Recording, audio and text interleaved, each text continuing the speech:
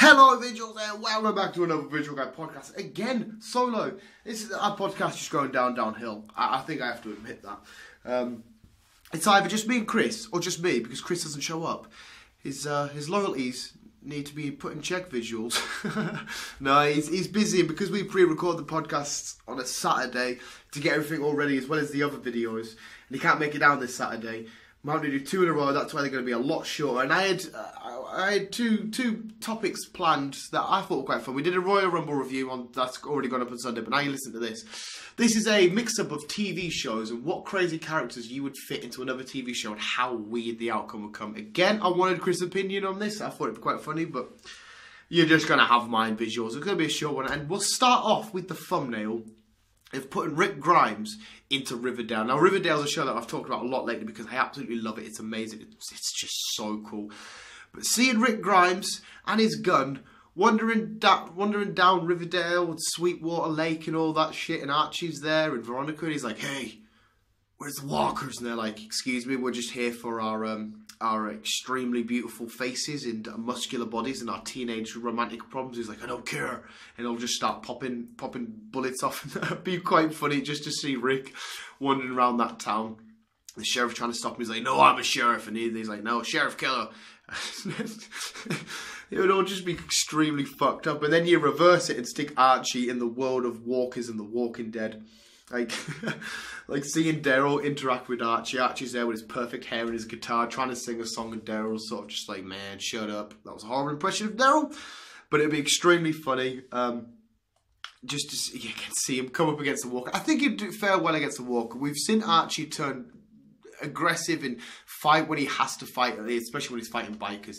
And that's, you could see Archie in Sons of Anarchy, and he'd be like, I'm here to take the bikers down. Are you part of the Southside Serpents? Or maybe there's going to be a gang war between the Southside Serpents and the Sons of Anarchy. That would be hilarious, because one biker gang out of them is just full of high school teenager kids. And Jack, well, sorry, not Jack, 'cause if you haven't watched it yet, spoiler alert, but obviously Jax is dead. But they would just kick the crap out of them. There's so many TV shows you could just randomly chuck in. Chuck the Flash, for example, inside of an episode of Geordie Shore. The Flash running around Newcastle, just there all getting wasted, and he's just trying to save the day from evil meta-humans. Or chuck the Arrow, I was going to say chuck the Arrow to Gotham there, but that's not really that unusual or unexpected. Chuck the Arrow into Vikings. How badass would Bjorn Ironside's army be with the Arrow in it, the greatest archer of all time? Well, maybe depends, Legolas or Hawkeye maybe, or something else. That would be absolutely awesome. In fact, I would love to see somebody like Oliver Queen, Stephen Amell in character on like an awesome podcast, like on the Joe Rogan podcast or whatever. Just, "You failed my city, I need to do this," in full gimmick, either as Oliver Queen or the Green Arrow, just talking away. But yeah, the Arrow on Vikings, I mean, he uses a bow and arrow, so he's within their time, but he's got like explosive arrows and net arrows and stun arrows and all that kind of shit. So it'd be a bit crazy.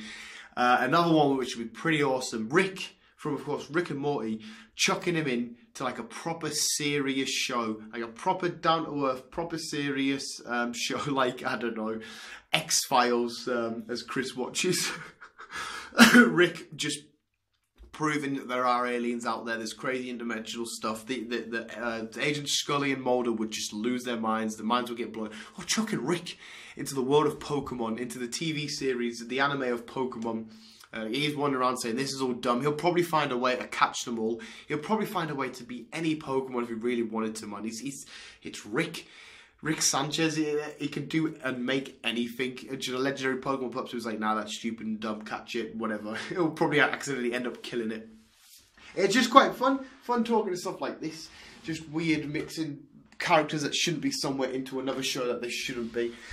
So I apologise, it's going to be nice and short. One little fantasy bucket of TV shows. I'd like to have had a lot more of a discussion on it, but that's not going to happen because they get fucking abandoned.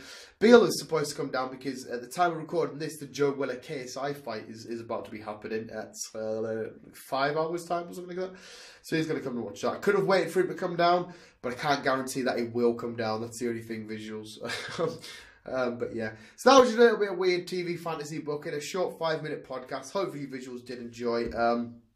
There's some weird scenarios that can go on right there. I think if you chuck Rick into any TV show, it'll be messed up, or any superhero, or Archie and his muscles and his guitar. But Visuals, thank you for listening. Keep being you and keep on keeping on.